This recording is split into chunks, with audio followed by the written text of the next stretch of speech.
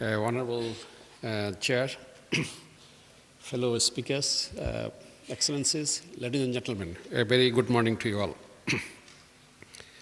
Let me begin by thanking the organizers of this conference for kindly inviting ICDDRB and me personally to be here to share our experiences with you this morning.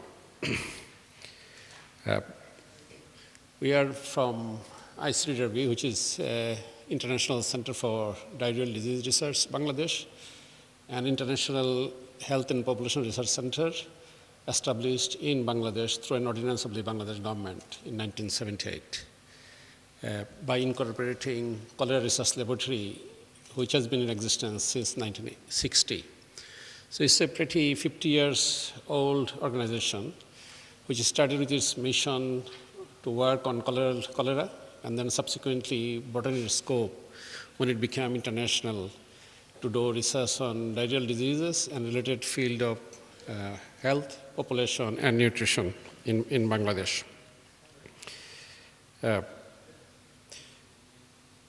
Today's talk is based on one of our recent experiences in reducing neonatal mortality in Bangladesh. It's done in an area called Matlab, which is one of the oldest field sites in the developing world. We had been having health and demographic surveillance system in that area since 1960. And this is one of the models which has now been replicated through in-depth network in many African countries in the world. ICDDRB and Matlab is also known for its major contribution in the development of oral dehydration solution, and then among many other things, also to develop an innovating family planning service delivery program in the late 70s and early 80s, which eventually was adopted to the national program in Bangladesh. And many of us believe that that very incorporation and the experiences of Matlab in delivering family planning services has become the cornerstone in reducing population growth and controlling fertility in this country. Today's presentation, as I said, it's on neonatal mortality. Matlab is a rural site which is nearly 50 kilometers southeast from Dhaka, as you can see in the map. The population under surveillance currently is around 230,000, where our health and demographic surveillance workers visit household once in 2 months and collect demographic and health information data. The area is divided into two parts. One part having ICDDRB's limited health services. We call them ICDDRB served areas. The other half is having usual government health services. Matlab has a Upazila General Hospital, which is a government facility. There is an ICDDRB diarrhea treatment center, and there are facilities for normal deliveries, which is maternal child health. There are 4 ICDDRB sub-centers, which is quite close to Bangladesh government is now doing, called community clinics. Those sub-centers are equipped with paramedics and basic facilities, even for normal delivery now, and covers around 25,000 population. There are 12 Union Health and Family Welfare Centers, which is a government facility in the area. Matlab has been out of presence of development NGOs, even if Bangladesh was quite known for intense NGO activities before 1992. It's after 1992 that BRAC and other NGOs started to move with their development programs. The demographic surveillance, which is a regular way of collecting data, has been in place since 1966. And every data there, every individual is computerized. Every studies can be linked with every individual living in those areas.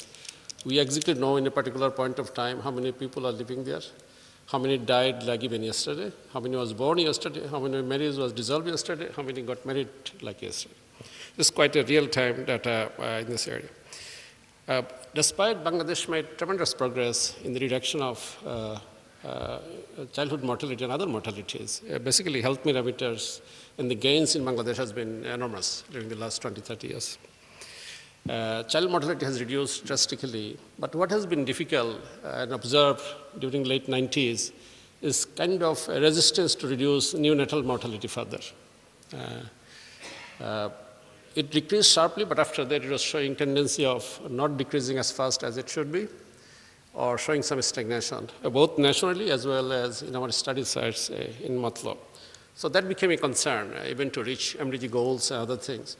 And ICDDRB was entrusted to find ways how neonatal mortality can be reduced further, such that we can have the goals achieved, both for us and for the nation.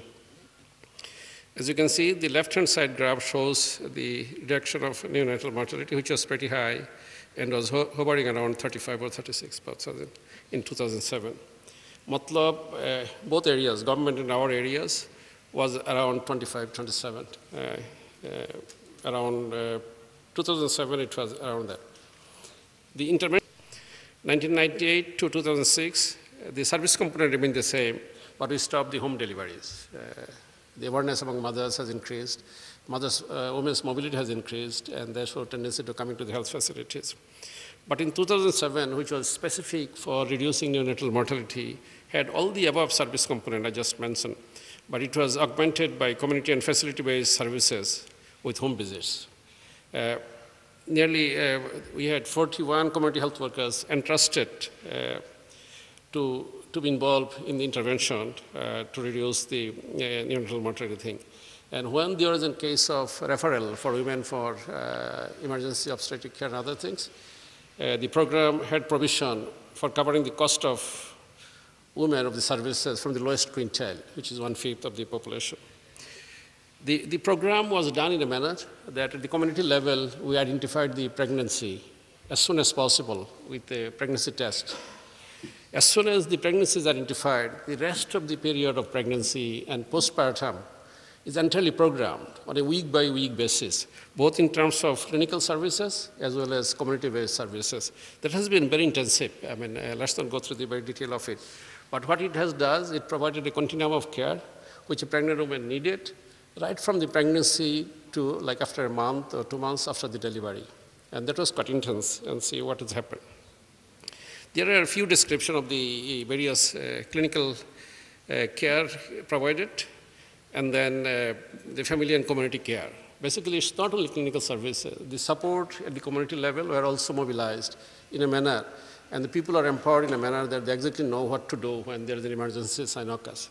So it was quite an intensive program, and as I said, it was programmed week-by-week basis when a mother is detected to be pregnant and what should be done, complemented with clinical services, buses, community support groups, and then with the facility of referral, to be taken to a facility, and the cost for the poorest to the poor women from the lowest quintile was covered by the program.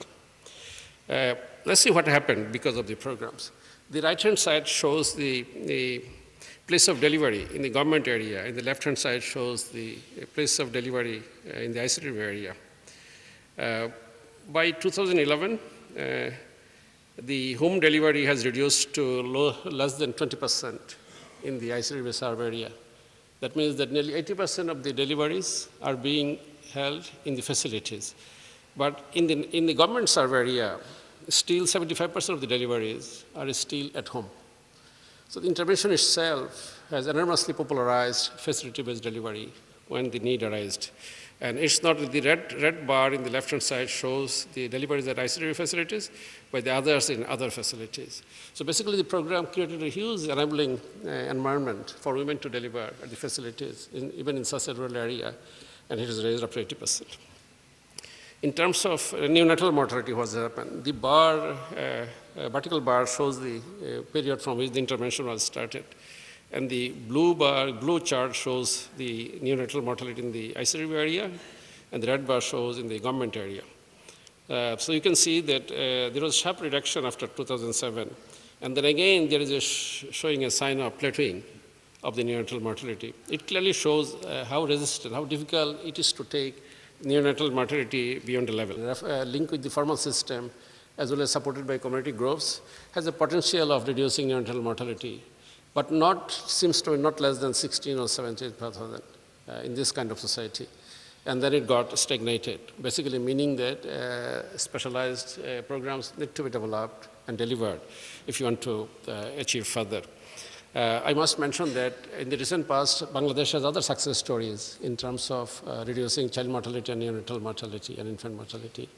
And among them, just two examples to mention, would be a Ganashastha Kendra in Savar. They also demonstrated that both maternal mortality and child mortality and neonatal mortality can be reduced with community-based interventions. Recent experiences with BRAC, both in urban and rural areas, are showing similar promises. Thank you very much. Thank you for your attention.